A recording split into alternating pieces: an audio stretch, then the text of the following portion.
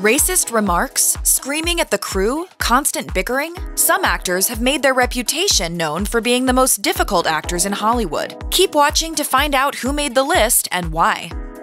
Lea Michele, the actor who shot to stardom as Rachel on Glee, apparently did not get along with co-stars when the cameras were off. In her memoir, Sorry Not Sorry, Dreams, Mistakes, and Growing Up, the late Naya Rivera wrote that Michele apparently wasn't thrilled about Santana becoming a bigger character. Rivera recalled, I think Rachel, Lea, didn't like sharing the spotlight. At that point, their strained relationship turned cold as ice. Rivera continued, soon she started to ignore me, and eventually it got to the point where she didn't say a word to me for all of season 6. In 2020, some more co-stars called Michele out. In a since-deleted tweet, Glee actor Samantha Marie Ware wrote, remember when you made my first television gig a living hell? Ware later told Variety that Michele threatened her job. Glee alum Heather Morris also tweeted about her former colleague. She wrote, was she unpleasant to work with? Very much so. For Lea to treat others with that disrespect that she did for as long as she did, I believe she should be called out. Michele issued an apology on Instagram, writing, we all can grow and change, and I have definitely used these past several months to reflect my own shortcomings. I'm trying to stage a comeback here.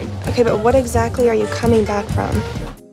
Known to many as the Saturday Night Live breakout star who moved on to cultural juggernauts like Austin Powers and Wayne's World, Mike Myers' behavior behind the scenes may not be so funny. As So I Married an Axe Murderer director Thomas Schlamme claimed to EW, there were days when the actor flat out refused to come out of his trailer and work. Penelope Spheris, who directed Myers in Wayne's World, told EW, Myers was emotionally needy and got more difficult as the shoot went along. Producer Rob Fried alleged to the outlet that Myers would, quote, emote and threaten and express anger to get his way. In a 2022 interview with Screen Rant, Spheris said Myers' perfectionism was a driving force. He wanted everything to be just right. Honestly, it was a little bit like walking on eggshells dealing with him, because I didn't want to say the wrong thing or set him off or anything. Amy Hill, who appeared with Myers in The Cat in the Hat, told the AV Club working with him was a nightmarish experience, and added he had his handlers dress his trailer, and his area was all covered with tenting because he didn't want anybody to see him. It was so weird. When the Los Angeles Times asked Myers about the rumors regarding the supposed So I Married an Axe Murderer set drama, he said, we were all very passionate. Some people misinterpreted my passion as insanity.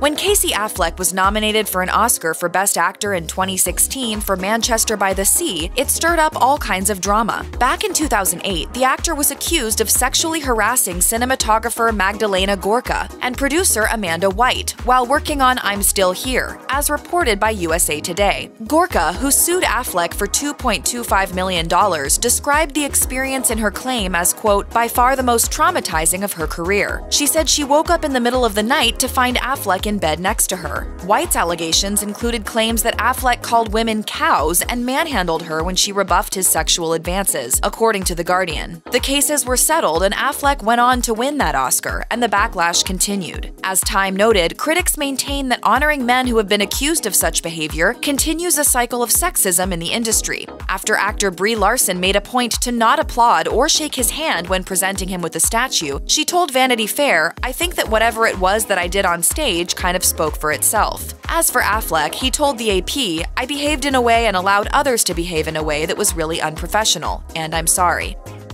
The hit show Grey's Anatomy turned Katherine Heigl into a superstar, but it was also the show that branded her with a big D for difficult. According to People, after winning an Emmy in 2007, she made the gutsy move not to submit her name for consideration in 2008. She stated, I needed juicy, dramatic, emotional material, and I just didn't have that season. The star not only trashed the show's writers, she also threw the producers under the bus. On The Late Show with David Letterman, she complained about her long first day back at Grey's in 2009. I'm going to keep saying this because I hope it embarrasses them. A 17-hour day, which really? I think is cruel and mean. Another comment that got the 27 Dresses star in hot water came during an interview with Vanity Fair where she described Knocked Up as being a little sexist. She continued, it paints the women as shrews, as humorless and uptight, and it paints the men as lovable, goofy, fun-loving guys. I had a hard time with it on some days. That said, she did add that the movie was the best filming experience of her career. In 2021, the actor told The Washington Post the way she was shunned in Hollywood was so bad at one point that she felt she needed to seek help. She explained, "I asked my mom and my husband to find me somewhere to go that could help me, because I felt like I would rather be dead." For those who still might call her difficult, she asked, "What is your definition of difficult? Somebody with an opinion that you don't like?"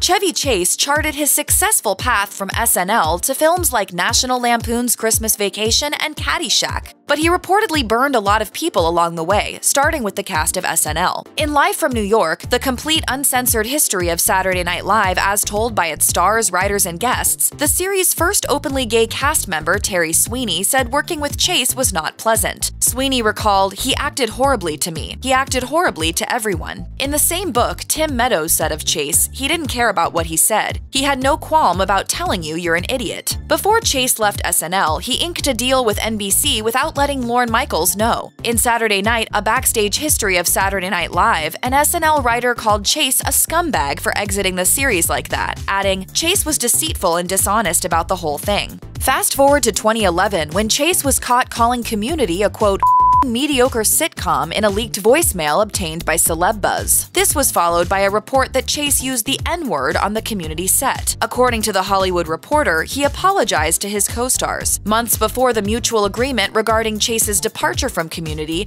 he told HuffPost UK that doing the show was a big mistake and called sitcoms the lowest form of television. Talk about biting the hand that feeds you, or should we say, used to feed you. Actor Alec Baldwin has made headlines for his work as well as his short temper, both on the set and off. In the 30 Rock book, Inside the Iconic Show, From Blurg to EGOT, 30 Rock editor Doug Abel alleged Baldwin once threatened to assault director Adam Bernstein for what was described as holding up his thumbs to frame a shot. Director Paul Feig said, "Alec Baldwin was a little challenging and the least fun one to work with." In another The 30 Rock book story, Baldwin apparently went toe-to-toe with co-star Elaine Stritch after she added an extra line to the end of a scene. According to the book, Baldwin snapped, "Don't you last word me, you. It's my laugh line, you."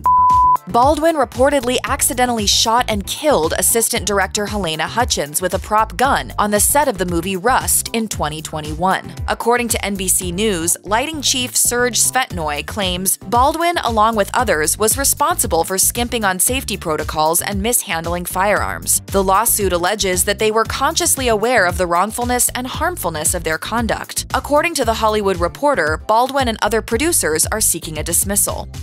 There is no real me, only an entity, something illusory.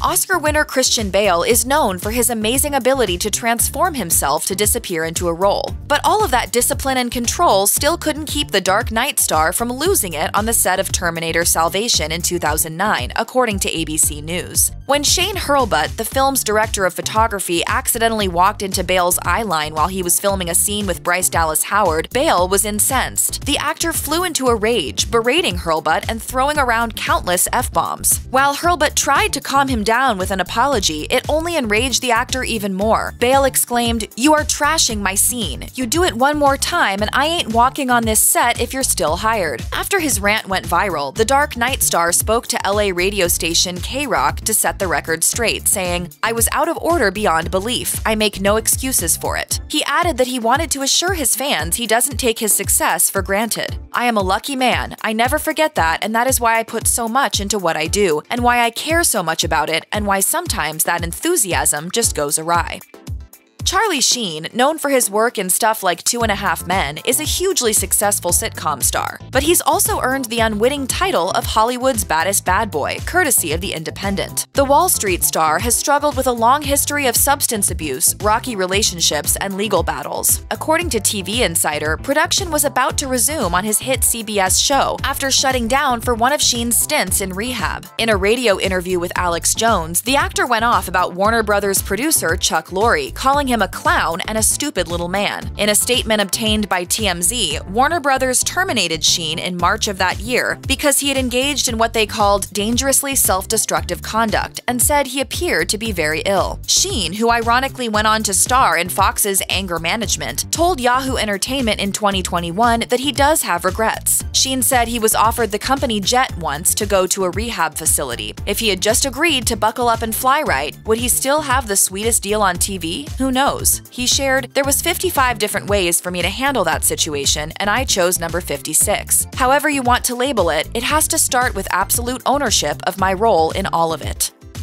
Check out one of our newest videos right here. Plus, even more Nicki Swift videos about your favorite stars are coming soon. Subscribe to our YouTube channel and hit the bell so you don't miss a single one.